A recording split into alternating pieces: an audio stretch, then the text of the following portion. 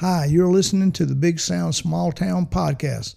I'm your host, Sandy Carlton, and this is about all the big sounds from a small town perspective. And we are brought to you by Defiant Whiskey, distilled in beautiful Golden Valley, North Carolina. Okay, I'm in a coffee shop somewhere in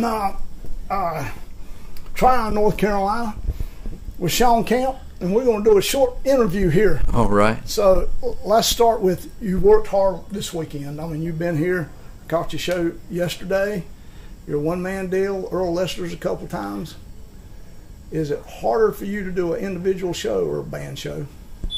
It's just different, you know. I mean, it's easier to play with a band that's you know what you're going to do. Like the Earls of Leicester, we only do Flat and Scruggs stuff from 1954 to 1969. So everything we do, you know, we're not going to do anything that's unexpected too much. Well, this is true, and you've had time to hone that. Yeah. I mean, over your whole career for the most part. Right, and my songs, like, I never know what I'm doing. I don't even have a set list most of the time. I might have a bunch of song titles laying on the floor, on a you know, a grocery sack or something that I've scratched down there. But just to glance at it, if I get stuck, I can't think of something, I'll just pull a song title off. Your career's so varied, though. I mean, you went there to Nashville as a totally different artist than what you've become. Actually. I have. It's morphed into something different. I moved there as a fiddle player. I knew. That's why I wanted to ask you.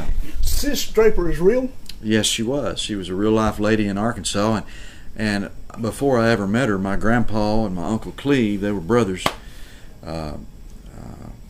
The Camp brothers, they used to always tell me about Sis Draper because I was starting to play music as a little kid, you know, and so they said, boy, you really better get to practicing if you're going to play with Sis Draper when she comes through, because she don't just play with anybody. So I kind of had my, it was like I was a little nervous about playing with her the first time. I'm sure you were, yeah. And she showed up, you know, with a big beehive hairdo and a fiddle in a coffin case, and pulled it out and played all these old time tunes.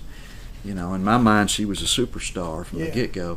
And I guess I was about 7 or 8 years old. How old. I was getting ready to ask you how old you were when that happened. Yeah, I think I was probably about 7 when I met her, and I saw her a few times that year. And we went to a picking party at a neighbor's house under the carport, and she was there, and she asked me for my autograph. The first time anybody ever asked me for an autograph was Sis Draper. And so I thought, well, I don't even have an autograph, you know. I'm just a little old kid, you know. But that's the first autograph I ever signed. And you know, a larger than life figure for you? She really was, you know. Because you made her infamous, if nothing else, you know. Well, yeah, we've kind of taken a little bit of artistic, you know, freedom with the whole deal, and we've made up some stuff that goes with it. But I just recorded the whole Sis Draper project last Thursday. Well, that's what I was. That was going to be my very next question. Can you talk about that? Yeah, I'll talk to you about it. I don't know when it's coming out or anything about it, but I haven't even actually heard the playback yet. So we just recorded 13 songs, and we listened. Some of them we listened to them back, you know. But I've got a lot of work cut out for me, just going through them and editing and mixing and stuff. But that's all songs I co-wrote with Guy Clark, and I did include New Cut Road, which he wrote by himself. And that song was a real inspiration to me as a 15-year-old when I started playing fiddle. I heard Bobby Bear's record on the radio, and Ricky Skaggs playing fiddle on it, and it just inspired me to try to play fiddle. And I had no idea Guy Clark wrote it until I got to meet Guy later. But you went to Nashville as a fiddler, did you not? I went there in January of 1987 as the Osborne Brothers' new fiddle player, replacing Blaine Sprouse. Oh, yeah, I know Blaine. Yeah, and Blaine was going to law school, and I think actually they were just waiting for Glenn Duncan to quit Jim and Jesse. They wanted Glenn. I was 20 years old and green, and I was a pretty good fiddle player, but I wasn't a Glenn Duncan at that point. At that point, And you know, you still fiddle? I do, but there's just so many great fiddlers. I'd rather hear somebody that's good. I can play, and I like playing. I play more like a blues fiddle. It's not like I mean, Bobby Hicks was my fiddle hero. I knew Bobby really well. Yeah, me too. And I mean, that double stop stuff he did, that just changed my life. You know, I love that stuff. But you know, as long as Tim Crouch is fiddling and you know, Stuart Duncan and did they play on this project? Tim played on my project. Right, yeah. Stuart played on my Live at the Station Inn record back 20-something years ago, and we played 2 or 3 songs from the project, but I've never recorded any of that in the studio until this week. Oh, that's good. So this is a studio record, and we just had a great time. Tim Crouch played with me, Mike Bubb on bass, and Jimmy Stewart on dobro, Corey Walker played banjo, and Chris Henry played mandolin on everything, and he just brought a fire to it. I love his feel. He's one of the greatest on earth. Are you producing this? I guess I'm the only one that was doing it. I mean that's cool. You know, it's, so I guess this is a project really near and dear to your heart, maybe more so than some of your more commercial records. Yeah, it really it really is. You know, and I think I'll tour a lot in Texas on this record, and I think it'll be a great bluegrass project too, because it's a full bluegrass band, and we'll get to play a lot of bluegrass festivals on it. I think. You're going to play with the guys that recorded it, I guess. Sure, if I can, you know. I know everybody's got their own stuff going on, but it's that would be the goal. You know? And so I guess the Leicesters, which I call that's the Cosman tribute band that could ever be. Thank you. You guys do it, and I'm sure you've heard this, but you realize how much that you sound like Lester Flatt. I mean, well, I mean, I don't really sound that much like him, but I try to scoop my notes once in a while, like he did, because all that music it adds to the tension of the song. You know, it's like there's a tension in there that if you don't do it that way, you're not doing it the way they did it, and so everybody plays off of everybody. You know, so we're all trying to do our part, you know. That's all. You know, I run this podcast out of Shelby, North Carolina, out of the Earl Scruggs Center for the most part. Oh yeah. And you know, it's I've had the good fortune to be around Earl and Leicester over the years. Yeah. You know, I'm an old guy, so.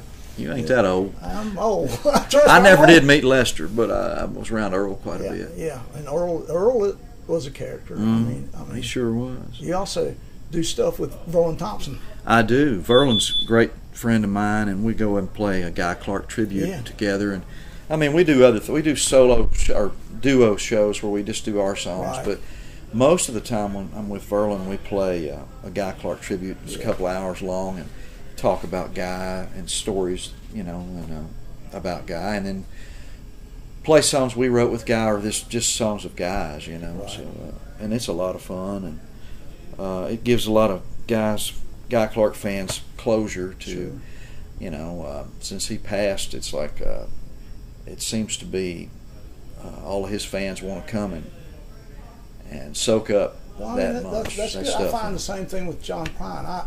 I actually play with a John Prine, Handsome Johnny's, which you know it's a John Prine tribute band. Yeah, it is, and That's it's more about not so much recreating exactly John, but the spirit of John. Yeah, we drink you know, Handsome Johnny with us. You know, I mean, we make it. Brian taught me how to make that drink. Yeah, I was on the road with him a little bit opening shows, you know, and I loved him. He was a great friend and a huge hero. Actually, I started hanging out with him because he was hanging out at Cowboy Jack Clement's studio where I hung out all the time, and we went over there for Thanksgiving dinner one time when I first met him, and to John's house, you know, and played poker. I remember I lost $7 playing poker with him. I never would play poker anymore, but he was just a great guy. And if you met John Prine, if you talked to him for a minute or two, you would think you just met your best friend. Yeah, he was just the most real guy you could ever want to meet. You have another project you're working on too? I did cut another project in the last month here, and just actually finished mixing it with Dave Ferguson, who was Johnny Cash's engineer for 30-something years, and it's a Johnny Cash inspired album and Cowboy Jack Clement inspired album. There's songs that feel like both of those guys throughout this album. Did you write them? Wrote them all except one song that Marshall Chapman wrote, the day after Johnny Cash died, I called know Railroad Track. She's from Spartanburg. Yeah. I've known Marshall since she first started. She's a sweetheart. I love her. And that's the only outside song, but I told her 20-something years ago when I heard that song, we played it in the round at the Bluebird. I said, if I ever do a Johnny Cash type album, I want to cut that song, and I finally had the chance to do it. That's so really good, because that many years later, you're good at your word. I mean, that's I'm trying to be. Yeah. This music business will make you think you're never going to put another record out. Oh, I do know that. I haven't put out a solo project since 2006, which was a song or album called Fireball. Yeah, that's a great album, though. Well, thank you, man. It was just I just cherry picked a bunch of demos and put them all together. That was really the album, and it really wasn't the kind of project. I mean, the only real album I'm really proud of is Lucky Silver Dollar album, I mean, and that was produced by Alan Reynolds, and Mark Miller was the engineer, sure.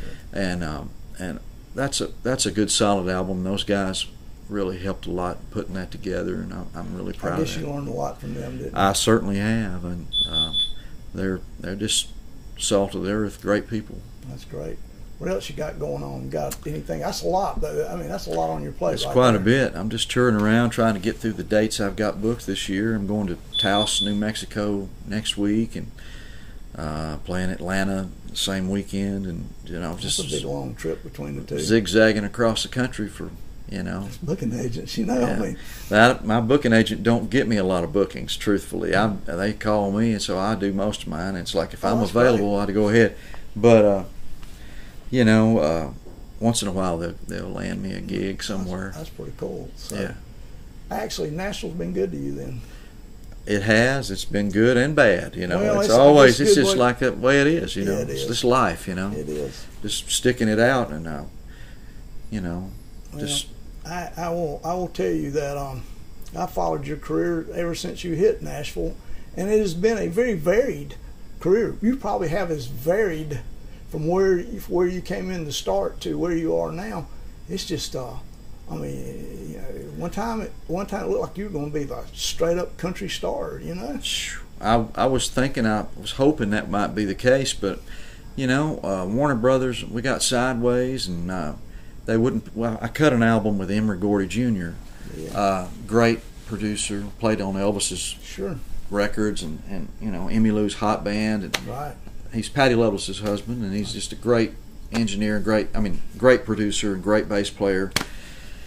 And I thought we did all right. I had Bill Monroe and the Bluegrass Quartet on there. I had Bobby Hicks playing fiddle. And yeah, that's hot. I had a great Roy Husky Jr. playing some bass, and James Burton on guitar, and it was really a great. And Patti Loveless was singing harmony on some stuff with me, and I was really proud of that record. And then they wouldn't put a single out at Warner Brothers, and I said, well, then release me from the label. Right. And they did, and I thought my first producer, Mark Wright, told me that if I ever left Warner Brothers, he would have a home for me at Decca. Right. So I took that record over there, and nothing happened. Nobody would bite it, and so I went to the woods and started writing songs, and making up lies. I really think it turned out best. I mean, it kind of did. It's funny how life unfolds, and it unfolds different than how you think it's ever going to. Can't plan it, man. I've never really done any good planning anything. Can't really. I mean that's the beauty. It's the beauty, and the sad side of music is you can't really plan it. And it only happens one time, man. Oh, that's true. Really. I mean, even the records you hear, that only happened once. Yeah, that's true. And it's like they're never going to be able to do it like that again. No, and when you're out on the road, you're doing it. Actually, touring is great. I've done it for a long time, but it's also the grunt work for what you did for your artwork. Really, right? It is. And it's hard to recreate it live. That's right. So, I thought your set yesterday, your solo set, was just really good. Really, man, I was so out of tune, I couldn't get my guitar in tune. It was killing me. It's but thank you. Degrees, and that's the outdoor thing. I appreciate you taking the time to come by here and doing this. Oh, my pleasure, man. It was great. I wish you nothing but the best. Thank you, sir. Right back at you.